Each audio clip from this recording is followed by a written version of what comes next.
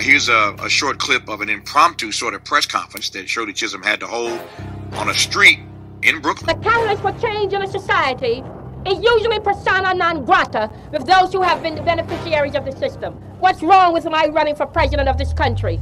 After all, for 15 years, I have been the ghostwriter for a lot of them.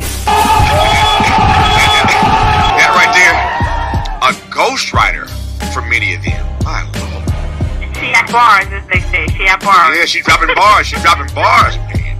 A number of the women in the district that she's from, they were really they were the ones who really ran the campaigns and did the work. The typewriters and the mimeograph machines, whatever was necessary.